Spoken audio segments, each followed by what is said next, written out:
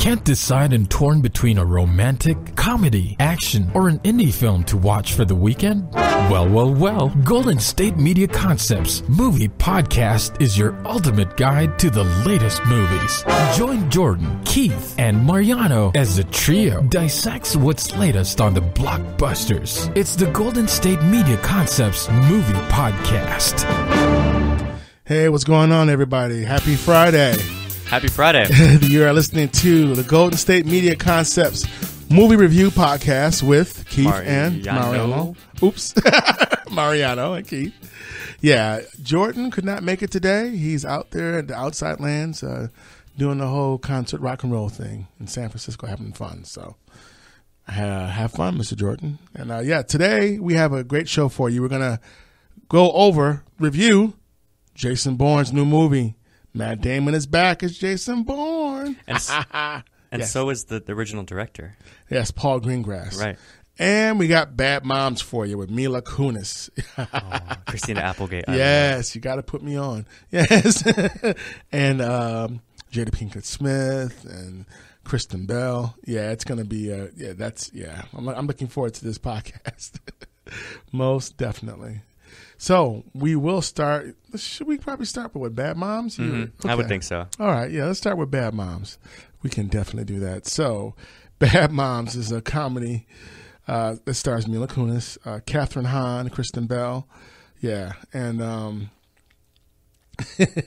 it's what happens when a working class mother just gets burnt out. Mm-hmm. She's just burnt out, just too much work, just too much pressure trying to get everything done for the kids. She just has a breaking point, and she winds up inspiring other moms to be rebellious too and spend time with themselves, having fun. Mila Kunis plays Amy, Kathryn Hahn is Carla, and Kristen Bell is Kiki. But before we go further with that, the director of this film his name is Scott Moore, and he is also... There were two directors to this film, I believe. There were two writers. Thank you. Uh-huh. Yeah, Scott Moore and John Lucas. Yes. Thank you. Yep, see? Mariano saving the day. And so he's directed, so two directors for Bad Moms, which is interesting because you usually only get two directors for animated movies. Yeah, like a Disney movie. So, but not for a comedy. So that was kind of interesting. So let's see. Scott Moore has also directed Mixology, a TV series, one episode, and 21 and Over.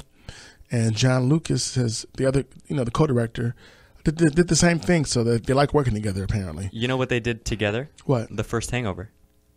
Oh, yeah. Were they writers on that? Yep. I think, yeah, okay. Mm-hmm. See, look at you. Thank you. And yes, they worked together uncredited on Wedding Crashers. I did not know that. Yeah. See what happens when you listen to the Golden State Movie podcast review? Your life just gets better exponentially. Right? Yeah. There you go. So thank you. All right, Mariano. All right, that's what I'm talking about. So, those are some good tidbits. So getting back to the plot, Mila Kunis is Amy, the struggling working class mom who's married, and Kathryn Hahn is Carla, she's the single mom who's very outlandish. Very ready to mingle. Yes. Very ready, ready to mingle. Exactly. And Kristen Bell is Kiki. She's kind of like... I love Kristen Bell. I know. She was the swamped, housewife mom who's just in over her head and underappreciated. Christina Applegate plays Gwendolyn, who's the head of the PTA, and she's just like a Stepford wife. She is just kind of mean. Yeah. And Jada Pinkett plays her girlfriend, Stacy, who's one of her colleagues, who's just like one of her evil minions. And Annie Mamolo, that's what I said, plays Vicky, who's another colleague of Christina Applegate's, Gwendolyn's character. And it just goes from here. It's just what I got to tell you about this film, man. I loved it. I loved it. I loved it too, actually. Oh man, it was so much funnier than I thought it was going to be. I was cracking up. Can I say that I didn't think I was going to love it because I do think that in like comedies or romantic comedies, right? There's kind of a point lately where there's like too much funny, and you're like, okay, we get it. Like I like when the circumstances are funny, but I don't like when these people are like unnaturally witty. Right. You know what I mean? Like a sitcom. Like they just throw banger after banger of joke, and I'm like, okay, nobody's that funny. It's almost getting weird. But this movie was like appropriately funny, and everybody in it is so good. Kristen Bell, I love just in and of herself. Mila Kunis, duh. You know, remember that 70s show? Oh, yeah. And Christina Applegate, I loved her since Married with Children. You and a lot of young men.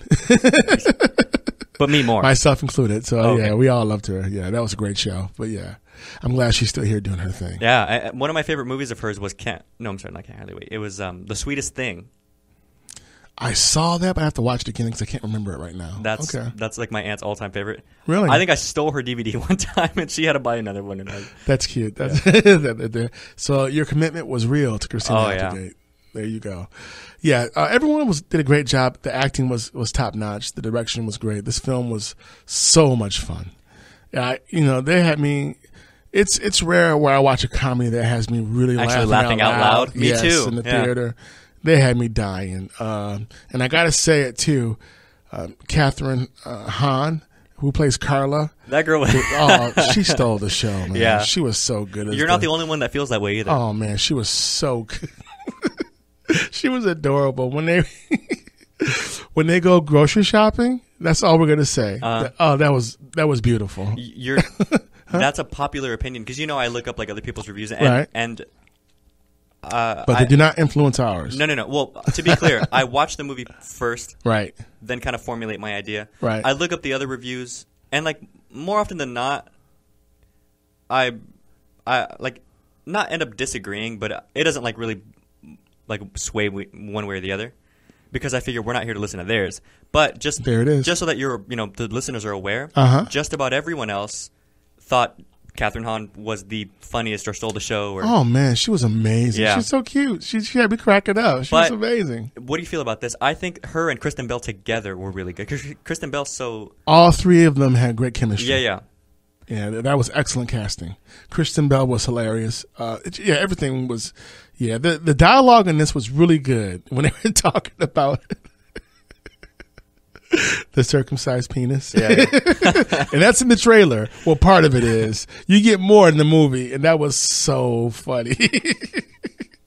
I was cracking up. Yeah, it's a good, because the directors let you in on like, tidbits of women talking, and what women might talk about when Don't you're you not love around. that? Don't you love movies where it kind of exposes what women would talk about? Yeah, so I thought that was really cool that we got a chance to be in in the bathroom and hear what they're talking about. You know what I mean? Yeah. So that was cool. So they did a good job with that. But yeah, it was very funny. It was a good show. And there are overall themes in it too about taking work seriously but not too seriously, making sure that your kids are well-adjusted people, and that they're good, kind people.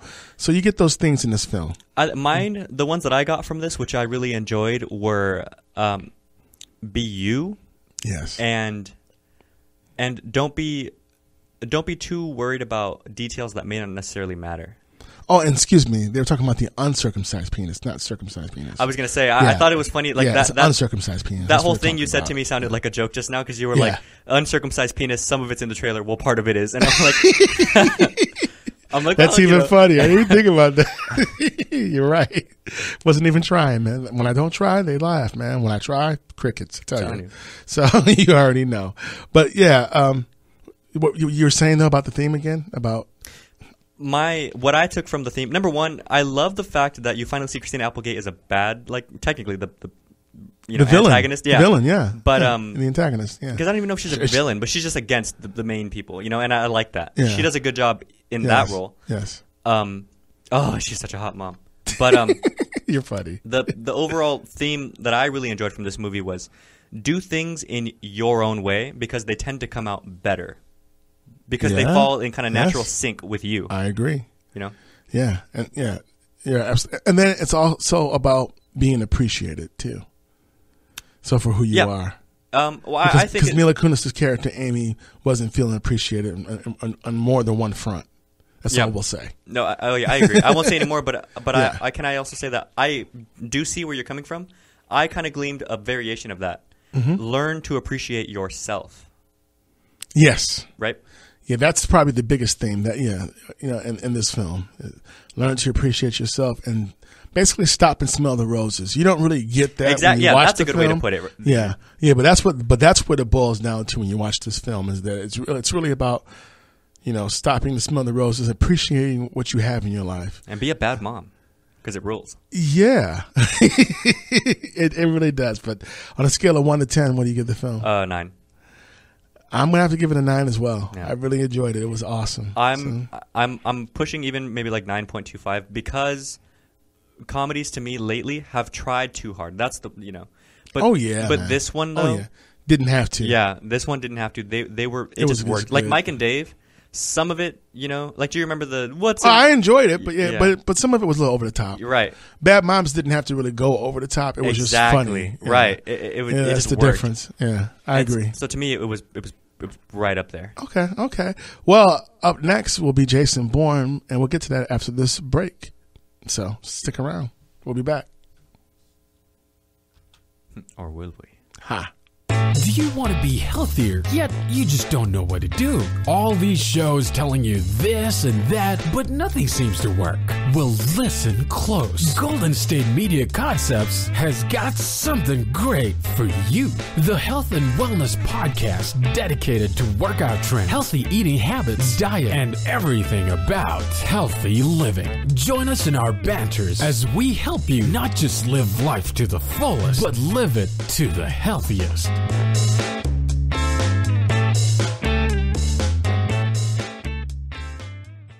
Hey everyone, thanks again for listening to the GSMC Movie Review Podcast. I can't tell you who I am because we are spies and we are reviewing Jason Bourne, the latest movie with Matt Damon. And before I get into it, I know Captain Keith has a few tidbits of information. Yes. So Matt Damon is finally back as Jason Bourne. We've been waiting for that for a long time. We're really excited. The film is produced by Paul Greengrass, the original director of the Jason Bourne films. Yeah. So, you know, it was like having family back. So that's good. Yeah, so Paul Greengrass, great director. I mean, this guy, he also directed Captain Phillips with Tom Hanks and United 93. So he's been doing his thing for a while. He's, let's see. What do you think about, because I know a lot of people don't consider the Bourne movie with Jeremy Renner to be like part The Bourne Legacy? Yeah. I mean, it's a part of it, and Jeremy Renner's a great actor. He is. I just wish they wouldn't have made that film. Yeah. Because Matt Damon, to me, is Jason Bourne. Right. And then when he finishes being Jason Bourne, whenever that is, then you get a new, young Jason Bourne. Right. I want him to be what James Bond is to Great Britain. Mm-hmm. Jason Bourne is to America. People forget, James Bond is written by Ian Fleming based off of his books. Right. Jason Bourne is based off of books. So, and I will let you know the name of the author of those books in a moment. So, and one thing I liked about these movies, because, you know, lately it seems really easy to kind of make them like over the top, unrealistic. The Jason Bourne movies somehow tend to be a little more grounded, a little more gritty than that. Right. They're written by Robert Ludlum. Right. He wrote these books. Yeah, they are grittier. Do you know what I mean, though? Like nothing. I mean, I know it's a movie, and so it's still like outlandish, but nothing seems that impossible. So it for me, it makes it easier to get into it. Like, I love a fight scene that's much more realistic than than like them in those like older like Crouching Tiger movies where you can hit someone with like 2 fingers and they fly. Like, you know, you know what I mean? Yeah, I mean, but I like having gadgets. I do, and I feel like a complaint I would have with the James Bond films lately is there are not enough gadgets. I don't care for the supervillains. Yeah, it's just not. It's not my Bond. But we digress. But Jason Bourne, great movie, great return to form for Matt Damon. Basically, Jason Bourne has been underground, undercover. He's still Jason Bourne, but he's not making he's making a living, but not in the regular 9-to-5 way. Right. Very off the grid, and he's been trying to stay that way. And then, basically one of his last remaining friends winds up reaching out to him, who's played by Julia Stiles. I love that they keep her throughout the movies too. Yeah, so that was cool to see her. And let me tell you what her character's name is. Nikki. And I love that they put Tommy Lee Jones in this one. Yeah, well, he's been consistent throughout most of them, I think. So, But I mean, you know how like I hate when they change up or just don't add someone because it's been kind of a while since the last Matt Damon one. mm-hmm. You know, Right. So Nikki's been working for this WikiLeaks kind of guy, and trying to obtain government information so she can leak it to the masses. And she stumbles upon some stuff pertaining to Jason, and she tries to, so she reaches out to Jason, and the whole ball starts all over again. The one thing that's cool about the Jason Bourne movies and the story about this secret agent that differs from like James Bond is that he seems to be always going up against his own government. right? Whereas James Bond is always on a mission for his government. Jason Bourne, we do know, has done missions in the past for his government, but now he keeps. It's like he's in a government mafia type of situation. Like, just when I get out, you pull me right back in. He keeps trying to just be left alone. He wants to know the truth, and he wants to be left alone at the same time. And it just seems to be like a real ordeal for him. And every time we see that in these movies, it's just very real. I enjoy the choreography. I enjoy the fights. I enjoy all of it. That's what I meant. Is it has a weird sense of like realism to it, Yes. Considering it's an action movie, but Yes. it's never like over the top. No, I agree with you. And there was some good twists in this film I didn't see coming. The plot in this one might be my favorite one. Because I liked all the ones that he's done, but just because, so Jason Bourne has his memory, so that's not the issue in this film, Right. But he finds out that there was more to it, even though he has his memory. Right, yeah. You hear that in the trailer, and when you watch the movie, you're like, "Wow, there really was more to this that we didn't even know about." And it got deep. It got really deep. And then at the end of the day, now the one thing at the end of the day, it's just like. He reminds me of Tupac. It's like me against the world. When you said that, that's what I was thinking too. Yeah. So it's like, Jason Bourne is like, it's me against the world. I mean, that's what's going on, and it's not by his choice. It just seems to always kind of happen to him. Right, but my favorite thing about it though is not the fact that it's him against the world. It's the fact that while it's him against the world, he's never too like hurt and keeps his head down, and he's never too James Bondy where he can fall 40 floors and like just kind of get up and dust off his blazer and just calmly walk to his beautiful Aston Martin that somehow stayed clean the whole time. It's little like snippets of reality that just really draw me into the movie. That's an excellent point. That actually this franchise is much more realistic. Exactly, in that sense. because it's not as glamorous and it's hard and gritty. Exactly, and that I know that in movies you're supposed to kind of allow for some unrealistic like disbelief, but if there's too much, it ruins it. At least for me, it can. Right? Yeah. When you have to spend too much disbelief, when the disbelief gets that huge, exactly. Yeah, it starts to rub you the wrong way. Yeah, I agree. But no, he was born for this role. Pun intended, I guess. Yeah, it's good to have him back. He looks good. He's older. He's in good shape too. Yeah, he's in great shape, much more seasoned, and it's just a man of small words, and you just get the feeling that he's still just trying to live his life. He's just trying to live, and so it's definitely worth watching. It was worth waiting for. On a scale of 1 to 10, I give it like a 9. Maybe even a 10. I will go with a 9. Yes, 9. Yeah, I'm gonna give it a 9. I'm not gonna give it a 10. I'm gonna give it a 9. Yeah, I'll only give it.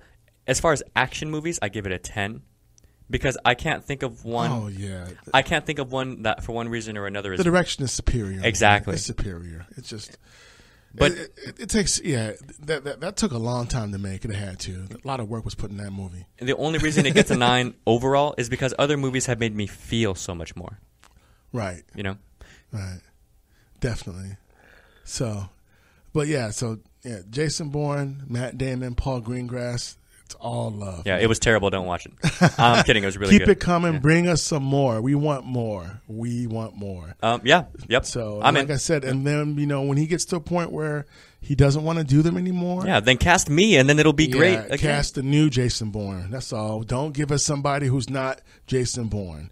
We'll take a whole new young person to be Jason Bourne. Let Matt Damon be the Sean Connery of the Jason Bourne franchise. Exactly, and the new person's name is Mariano. See, you already got somebody advertised. I mean, already waiting for a bid, waiting for his run. I'm first in line. Isn't that how it goes? Yeah, you and Idris Elba, right? You're both in shape, so there it is. I can fight him for it. Right? That'd be interesting. Not really. It'll be quick. Probably. Yeah. But hey, we'll be doing our wrap up after this break. So stick around and we'll talk some more about Bad Moms and Jason Bourne. All right. Tired of searching the vast jungle of podcasts? Now listen close and hear this out. There's a podcast network that covers just about everything that you've been searching. Hey! The Golden State Media Concepts Podcast Network is here. Nothing less than a podcast bliss with endless hours of podcast coverage. From news, sports, music, fashion, cooking, entertainment, fantasy, football, and so much more. So stop lurking around and go straight out to the Golden State Media Concepts Podcast Network. Guaranteed to fill that podcast itch. Whatever it may be. Visit us at www.gsmcpodcast.com. Follow us on Facebook and Twitter, and download us on iTunes, SoundCloud, and Google Play.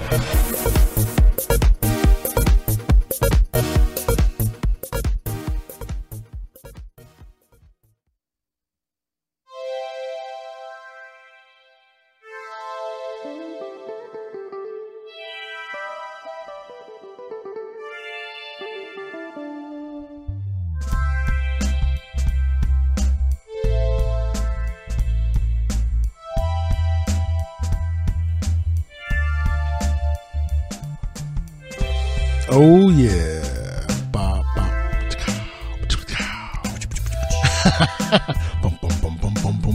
Remember Doug? Bueller. Fry. I hated that teacher. I hate him still. Ben Stein's Money. But yes, welcome back. This is Golden State Media Concepts Movie Podcast with Mariano. And I believe I'm Captain Keith. So yes. Wait. Oh, yeah. That's right. And Jordan is out and about, enjoying the outside lands, having fun doing the concert rock and roll thing. So, so you'll see him again next week sometime, I believe. But until then, we're holding down the fort. We've been reviewing the new Jason Bourne film with Matt Damon and Julia Stiles and Tommy Lee Jones and Bad Moms. Yes, with Mila Kunis, Katherine Hahn, and Kristen Bell. Christina Applegate and Jada Pinkett Smith, and the list goes on. Christina Applegate. You got to put me on. Yeah, say her name again, only slower. Yes. So we were just talking about Jason Bourne and how we both recommend them. We recommend both movies actually, but getting back to Jason Bourne and just a great franchise. Like I said, glad it's here. Mariano and I were talking during the break because, like I said, whenever I think of Jason Bourne, to me, it's like America's only competition against James Bond. So, I guess John McClane could be argued a Die Hard. Oh, but yeah. Oh, and then there's Jack Ryan. Yeah. So, which was Harrison Ford. I mean, let me be clear. Jason Bourne is like, he's a starter. Oh yeah, but definitely. I feel like first, sub would be. Yeah, but Jack McClane is like, that's over, bro. That's retired, man. That franchise is gone, dude. Well, so okay, fine. Well, yeah, then Jason Bourne. Yeah, okay. So, but what we were talking about though was if they were to kind of reboot the Jason Bourne movies without Matt Damon. Yeah, and if for some reason I wasn't available, they would choose who's that? Idris Elba. Yeah, Idris Elba. That'd be interesting. Yeah, that'd be good. I'd like him. What were we saying? I'd like him better in that than I would as the new James Bond. That's what you were saying. Yeah. Controversial. Look at you. I don't know. Well, I love it. Bring it on. I'm listening. Well, it's the better movie, and he's a good actor, and I think he already kind of has that like natural sense of class. which is what I like. So I would hate for them to overdo it. Are you ready for this? Are you ready? I'm ready. I feel like we're in the stadium at halftime. Dun, dun, dun. Matt Damon recently stated that he believes that Idris Elba should play James Bond.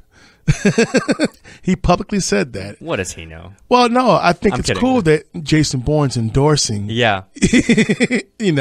Idris Elba to be his competitor. Funny fact, did you know Matt Damon is actually a genius, I believe, like IQ-wise? I believe I heard he had a high Yeah. IQ. Definitely. I think I did hear about that. Well, he's also an Academy Award winner because he did Good Will Hunting Yeah. and Ben Affleck. So, they've been doing their thing for a while. So, yeah. So we definitely recommend that film for everybody. If you like good action film, you like the Jason Bourne series or franchise, go for it. You won't be disappointed. Seriously. It goes from beginning to end. It doesn't disappoint at all. It keeps on going. And, he proves that we still live in a kind of cold, suspicious world. Come home and punch your mother. No, don't do that. Unless you really want to. No, stop it. Okay. Don't do that. But yeah, so excellent film. It was good to see him and Paul Greengrass get back together and work again. Good to see Julia Stiles, Tommy Lee Jones, everybody get back and do what they do. So we're looking forward to seeing the sequel to that. Keep that franchise going for as long as you can. Yeah. And Bad Moms. Wow. Mila Kunis, you pulled it off. When I saw the trailer, I was like, man, I don't know if I want to see this. And then I saw the movie and I was like, man, this is awesome. Me too. So you got me good. You got me good. I think a great headline for that would be like Bad Moms, good movie.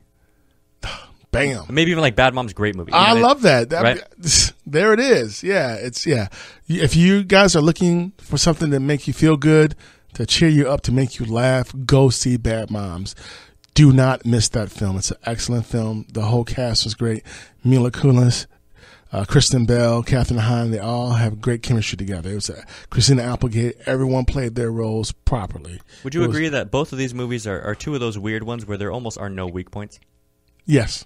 Isn't that cool? Yeah, and it hasn't happened before us really in a while. Yeah, exactly. Yeah. So, and then and on the island test, man, I'm sorry. If I was on the island, I got to keep them. I'm not going to choose.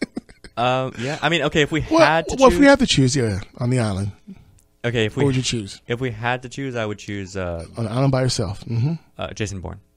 Really? Yeah, because it's more kind of get up and go. And if I'm alone on an island, I feel like that would be more beneficial to me than Bad Moms.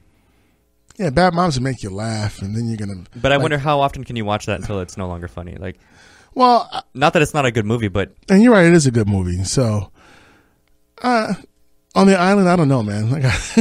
Let's see. Jason Bourne that would get you up. That would be a good up and go. I don't know. I think I might pick Bad Moms though, so I can laugh. Okay. But yeah, but at the end of the day, they're both worth having and watching. So yeah, there's no loser there. Like no matter what you choose, there's no bad option. No, not at all. So the only way that could go downhill is if you made a sequel to it. So just don't do that. Just leave it the way it is. If it ain't broke, don't fix it. In regards to Bad Moms, it's fine just the way it was. Yeah, I don't know because it was written by the guys who did the first Hangover. The Hangover 2 wasn't as good, but I don't believe it was written by the same guys though. So I think you might be right there. Well, I think also too, Bad Moms is just one of those movies that doesn't need a sequel. Exactly. Like there was nothing, Right. It was just good the way it was. Right. We get it. Like what else? How much worse can the moms? Right. So that one was just fine. But yeah, definitely Jason Bourne. I'm looking forward to seeing where they go next with it. Now, and I might have to actually pick up those books now, man. Because I never read those books by Robert Ludlum. So I'm kind of curious to see how much more in detail the books go. Because just when you thought that there might not be any more twists and turns with his background, well, we were wrong. Well, I mean, he is a spy, so it makes sense that we didn't know. Yes. Yeah, good movie. Yeah, Two good movies. Definitely. So, so pick those up, check them out. So own them both. Actually, they were both really good movies. Oh yeah, those are worth it. Oh yeah, definitely. Oh yeah. So our next podcast, we're going to be talking about the new movie Nerve, starring Emma Roberts and Dave Franco, which is James Franco's little brother. Yes, and the new movie on DVD release. It is Miles Davis's Miles Ahead, starring Don Cheadle as Miles Davis, who also directed that. So and wrote it. Yeah. Oh, yeah. So make sure that you guys tune in for that podcast. Yeah, that's coming up next. So looking forward to talking about that. That's going to be a fun show to do as well. But it is just about time for us to get out of here, sir. All right. Well, you know where you can find us? Where can you find us, Mariano? I don't know, but if I did know, it'd probably be